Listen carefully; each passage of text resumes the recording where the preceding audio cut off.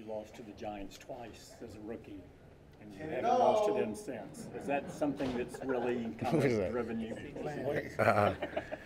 Yeah, losing in general does. Yeah, and I mean, that was, the first game of my career. But, yeah, I mean, where I'm at, I just want to keep on this streak, you know what I mean? Understand this is a good team. It's a different team.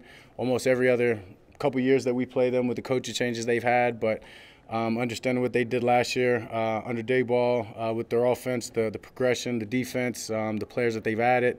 It's a good team. Going to give them respect and just do what I've done every time playing these guys, prepare my ass off going into this game and just be ready for whatever they have. But they do have my respect, and it's always fun playing New York and definitely playing them up at their place. Probably the first time I've played them this early at their place, so excited for that, excited for the crowd.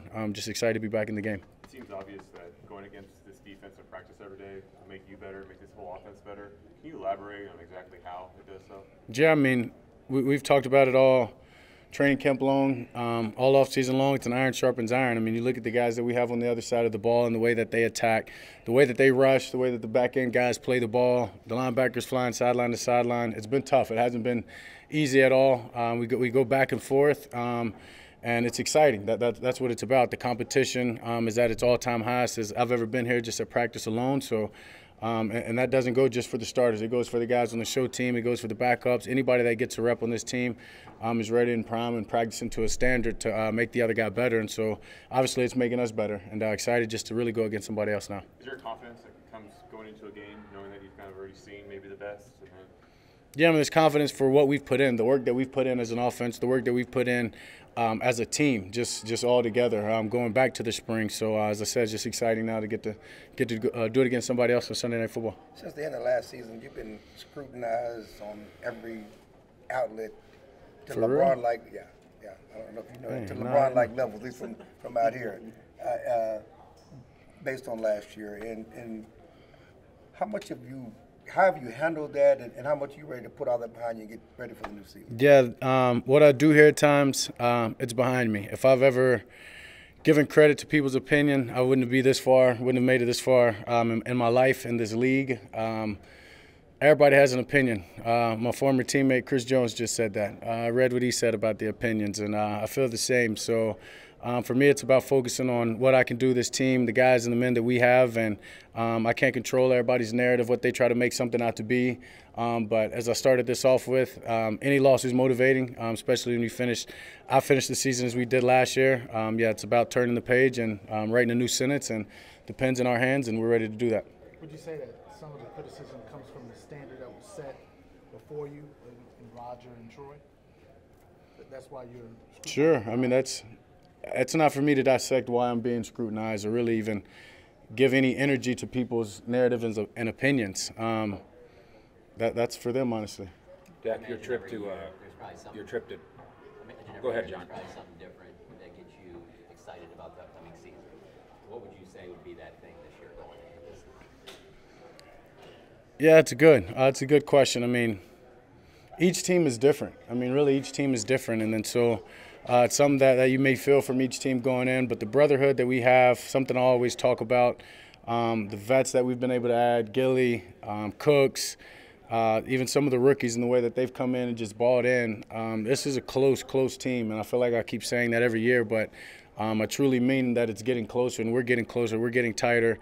And, yeah, I mean, just goes into the practice, really. It just goes back to the training camp, the competition, the trash talk, all of that, the way that we practice against each other. I'm ready to see that live. I'm ready to watch our defense go hunt, and I'm ready for us to be aggressive and do what we do best, and I'm ready to watch it all come to life. Your trip to Georgia, where George did a great job on that. Where did that come from, that idea? Let's have an Army Ranger, let's have this guy. Is that your brainchild? And also, how does it manifest itself every day on the practice field? Yeah, I mean, it's my idea, I guess. Marketing agent Peter Miller helped me. He had known the O2X guys, Paul and Adam, connected us and just really brought them in and wanted to give them the time. Understanding that they've worked with elite groups and government agents across our country, and knowing that they've had a lot of success in their industry. So it's about stealing any little notes and culture, camaraderie, anything that they do. And honestly, it comes to life each and every day, from breathing techniques that they teach us, the mental performance, the sleep, the study habits and patterns, the clear mind. Guys talk about it. That's a part of me and CD's handshake with the breath. Yeah, it's something that all the guys that were there have really taken it and incorporated, and each and every day that they come to work, and anytime we're in group sessions or anything, we're reminding each other of little tad bit notes. So some very successful and some we've got to build on. Dak, we've talked about the addition of Cooks, the growth of Tolbert, Gallup's got more time post-injury, McCarthy being the play caller now. How much different does this attack around you feel compared to this time last year, and are you more comfortable? I mean, last year's last year, honestly. Yeah, I'm way more comfortable. And I think it goes back into the spring and then the way that Mike installed plays, something I feel like I've continued to harp on, and just his detail in installing plays, his purpose of calling a play, that our plan's in. Our plan's in right now. Just went out there and practiced it. Obviously, we'll cross our T's and dot our I's and iron out the rest of it over these next couple of days. But my comfort level is at an all-time high, and I think that comes with what I said about Mike, what you just said about all the receivers, having the weapons that I do, even the young guys. And then obviously just the experience that I've had in this league, just all playing a part in it.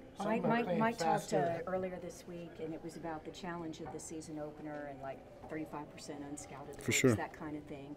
And but from a quarterback's perspective, are there even more adjustments? You have adjustments every game, but just the challenges of this opener, even though it's a familiar opponent. Yeah, I mean, I think Mike was speaking for me as well on that, and just the offense in general. For me, it's just about what they may do that's unexpected. Understanding just as much as we've had a whole off season to put in new plays, iron out things, create strengths, they've had the same. They've had a chance to go back and look at what they did best last year and build off of that. Understanding who Wink Martindale is, wanting to get into multiple personnels, exotic blitz at times. He's had a lot of time on his hands, so it's about going back for us and studying what they've done against us, and but being prepared, and that's what training camp, that's what you create rules for, and just being comfortable within our system that when an unscouted look comes, that we have a plan just based off of the way we've practiced. And I think our defense presented us great opportunities all spring that no matter what's thrown at us, we'll be ready. And that's the beauty of the game, is you can say that and then you get in the game and it is something you haven't seen, and that's where we're all challenged, is we got to communicate on the sideline and create a plan, or they're gonna feast off of it. Some quarterbacks do visualization or meditation, darkness retreats. Is there anything that you do to kind of center your mentals or your emotions off the field? Yeah, I'm thankful, and every day I remind myself that no matter what I'm doing, I don't take anything for granted. Whether it's my drive home, studying the game, I'm just a very grateful person, and so I think that's where my balance comes from, is giving thanks and yeah, and just not getting ahead of myself and staying within the moment. Is there anything you physically do to practice that? All of it. I mean, that's where I think when you're thankful, that's your visualization. You're able to reflect on where you've been, how far you are now. I don't know if I necessarily meditate, in the yoga style with my hands up type deal, but I'm a big spa person. I'm saying? I'm going to find my me time. So yeah, I mean, pretty much all that. No darkness retreats yet, though. Yeah, as you're starting this, going to dungeon like Aaron Rodgers. I'm young. I don't know. I'm never going to say it. Knock it till you try. Week one being here, do you allow yourself to think about February, Las Vegas, Super Bowl right now and where you ultimately want to go? Yeah, I mean, there's a little bit of yeah, I mean, I know where we want to go. I keep that in the forefront of my mind, whether it's the playlist that I play on my phone to name something to remind me. I've got a lot of just little different reminders that reminds me of Vegas, reminds me of where I want to be at the end of this year. And, yeah, but in the same sense, it's about, as I said, being present and capturing each day. I know that there's no way I can get there unless I give each day my all, and that's more of the focus than it is. But at times when it is tough, when you are sacrificing, when the days are long, you want that reminder. And so I have those things placed here and there. You talk a lot about speed on this team and Mike calling things a little bit faster. How can that manifest itself with your offense? With the faster. Yeah, I mean, that's where I feel like you just look over my history, you look at the last couple of years, that's when we've been our best, is when we're tempoed, or we're really pressing the defense, we're being aggressive, we're putting them on their heels, changing up personnel, in and out of the huddle, no huddle, turbo plays, whatever it may be. I feel like that's where we had a lot of success, and I think that just goes right in hand with the way that Mike calls plays. And so yeah, there'll be a time of that, but then there'll be a time of slowing it down, and that's just the name of the game of really trying to change it up and be the aggressors, and it starts with us. Where is your confidence level in some of these first, second-year guys on offense and picking up those new schemes and those new looks? Yeah, very high.